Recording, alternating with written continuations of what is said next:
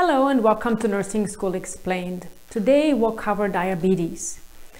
So in general, diabetes is a metabolic disorder that causes the blood sugar levels in the body to rise because of lack of insulin. Now we have to distinguish between type 1 and type 2 diabetes, but in order to do that, let's first review the homeostasis of normal blood sugar control. So typically when the blood sugar rises, so when we eat something, the beta cells of the pancreas secrete insulin. That's therefore released from the pancreas, and the cells can then take up the glucose, and excess glucose gets stored in the liver as glycogen. When all this happens, serum blood glucose levels decrease and we come back to homeostasis.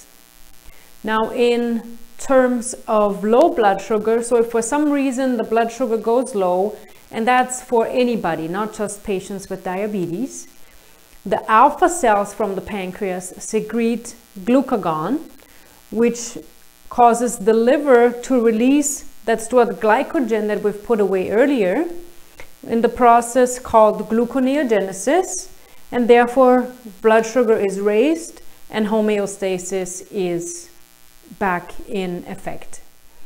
So now for diabetes, there's basically a lack of insulin. And the reason that that happens is different in type 1 and type 2. In type 1 diabetes, we are dealing with an autoimmune disorder against the beta cells of the pancreas. And sometimes it can be caused by a viral infection.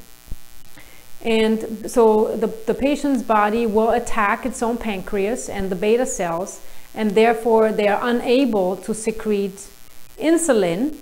So now we have all that nice blood sugar floating around in the bloodstream, but we don't have any insulin, so that cell uptake is not happening and the glycogen cannot be stored either. So for type 1 diabetes, typically it's younger people, but it can be also triggered at older, so maybe people in their 20s and 30s. And signs or symptoms are the 3 P's: polyuria, polydipsia, and polyphagia. So let's think about this. If we have these high levels of glucose circulating in the bloodstream and we have absolutely no insulin available because the beta cells have been destroyed in the pancreas, then the glucose will just circulate inside the bloodstream, but that enzyme, that insulin that will usually help to drive it into the cell so it can be used for cellular metabolism or be stored in the liver, is just not happening. So we have this thick glucose now that's circulating in the patient's bloodstream. Now the patient is going to be very hungry because they're not able to use the glucose that's circulating in the bloodstream. It just cannot enter the cells, hence the polyphagia. Polydipsia, because think about the blood of the patient becoming really thick, saturated with glucose, so it's going to be very thick and the patient is going to feel thirsty, wanting to kind of thin out that blood by increasing their thirst and increasing their water consumption. And then because that happens, so the blood is very thick, full of glucose, and then the kidneys are going to have to filter all that. And the glucose molecules are pretty large molecules that can cause some damage at the kidney itself, and we'll get into the complications later on. But also because those large molecules are circulating in the bloodstream, it's causing osmotic diuresis, causing the patient to urinate a lot. So polyuria, polydipsia, and polyphagia. Again, think about what's happening in the body, what mechanism is disturbed in terms of pathophysiology, and that way the signs and symptoms will make sense. Now, because the patient is unable to absorb that glucose that's circulating in their bloodstream, they're going to feel weak, they're going to have weight loss, and they might go into ketoacidosis. And that is a process that happens when the cells are unable to break down the glucose that we take in by mouth, and now the body is looking for a different energy source, and that can be fat or proteins or muscle that's being broken down, and the byproduct here are fatty acids leading to ketoacidosis. So the treatment in type 1 diabetes, because we absolutely have no insulin available, is insulin. That's the only treatment for type 1s.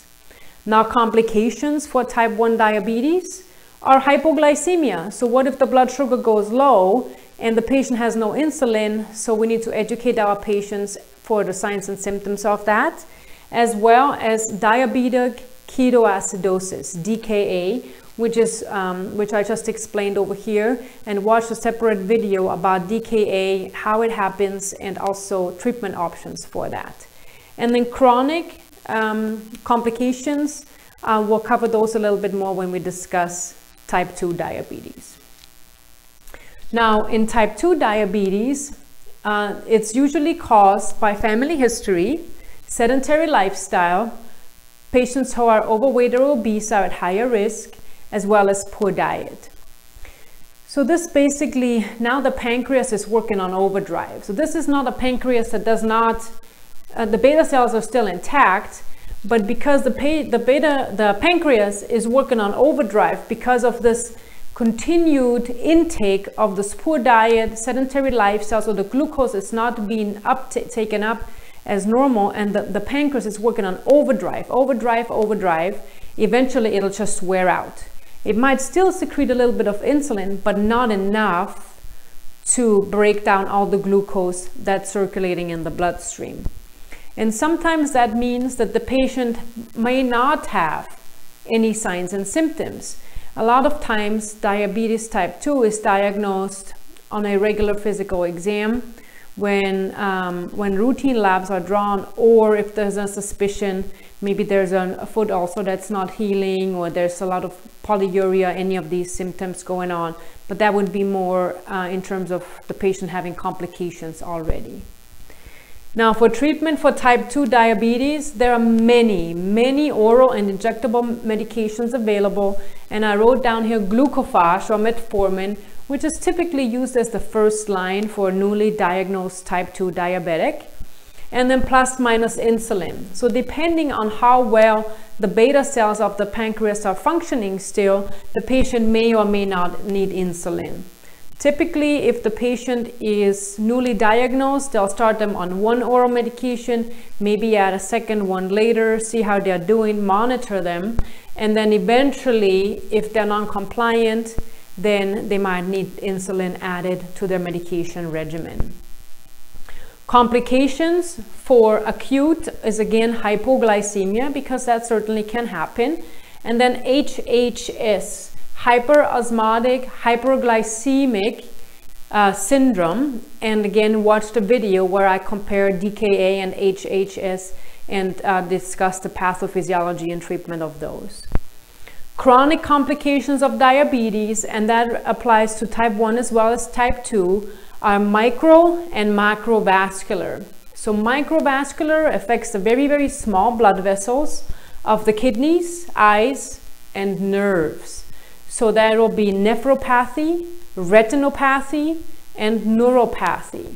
And that basically happens because there's these large glucose molecules that are circulating in the patient's bloodstream, affecting the kidneys, the small blood vessels of the eyes, as well as the nerves, and can cause some damage there over time.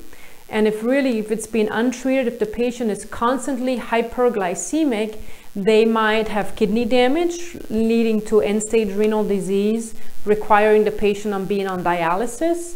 Retinopathy can lead to blindness. And then neuropathy can lead to other complications of the periphery, mostly the legs, because the patient does not have the sensation that there's maybe heat or cold or a sore that's developing, and then they go untreated, and then they have foot ulcer complications. And complications chronically also happen on a macrovascular level, so that's more of the large blood vessels. And that is because of this whole poor diet, sedentary lifestyle, overweight, obesity, plaque builds up. And those patients are at high risk for increased cholesterol as well. and therefore those macrovascular complications include coronary artery disease, CVA, stroke, MI, heart attack, and peripheral vascular disease. Now, diagnostic tests for type 1 and 2 diabetes are the same. So there are basically 4 different options. First of all is a fasting blood sugar of greater than 126 is a diagnosis of diabetes. Hemoglobin A1C greater than 6.5, and hemoglobin A1C is a blood test that monitors the molecule of A1C that's attached to the hemoglobin, so to the red blood cell, that measures the average blood sugar over that life cycle of the red blood cell, so 120 days, 3 months. So the hemoglobin A1C gives us a good average to see how well has the patient been managing their diabetes over the last several months or 3 months.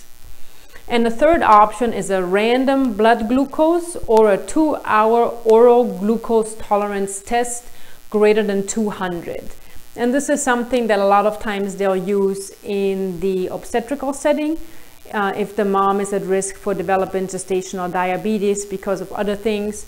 But for the most part, fasting blood sugar and hemoglobin A1C are typically the diagnostic tests that we use. So now let's look at nursing care as it applies to diabetes. So educate with an exclamation mark. Patients with diabetes have a lot of educational needs because, especially in type 2, there has been a lifelong history of these poor habits that we need to really emphasize lifestyle changes for them to be able to manage their diabetes and prevent those long-term micro and macrovascular complications. So I wrote down here blood glucose control, so medications, all these different oral and injectable type 2 diabetes medications are going to have a plethora of different side effects and indications and things the patient has to watch out for. So education is going to be very important. They certainly need to alter or modify their diet, so heart healthy diet, as well as increase their activity level.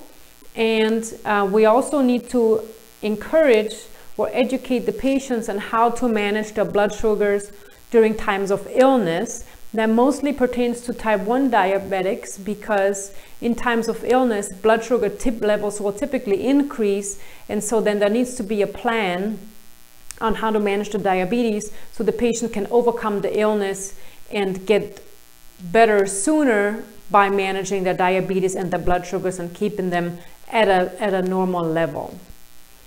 Certainly we have to educate the patients on signs and symptoms of low and high blood sugars. And there's a couple mnemonics that I like. So for hypoglycemia, it means cool and clammy. So that will be the signs and symptoms, and a lot of times confusion. Cool and clammy, need some candy. And then for high blood sugar, the acronym is hot and dry, sugar high. So when the patient is sweating and they're kind of hot, but they're hot and very dry and dehydrated, that's when the blood sugar is high because of all these reasons that we talked about here with the 3 Ps. Then they will require regular eye and foot exams to prevent these complications and make sure that measures are taken to prevent foot ulcers and eye damage, and that can lead to blindness, as well as regular follow-up visits, not only to check their hemoglobin A1C, but also to follow up on their kidney function, because that's really one of the most detrimental complications. If the patient has complete renal failure, they will need to be placed on dialysis, and that's a major impact on their lives. We will also need to educate them to control their blood pressure and cholesterol levels. We'll educate them on medication side effects that we already discussed, as well as complications that diabetes can lead to. And then most patients will need to be on, or will be on, aspirin, some sort of a hypertension medication, and a statin. And that's pretty much standard of care because we know that typically over long term, diabetes can lead to these complications, and to prevent them, we want to make sure we get the patient's platelets a little bit thinned out, so we alter the platelet function to decrease the risk of that plaque formation, as well as control their blood pressure. That's going to add to the risk of stroke and macrovascular complications, and then statins again to control their cholesterol level. So thank you for watching this video on diabetes. Please also refer to the videos on diabetic ketoacidosis, as well as hyperosmolar hyperglycemic syndrome, which are the complications of type 1 and type 2 that can be pretty significant. Subscribe, share. Also refer to my Instagram page at Nursing School Explained to follow up on any additional videos that I'll be posting. Thank you very much for watching Nursing School Explained. We'll see you next time.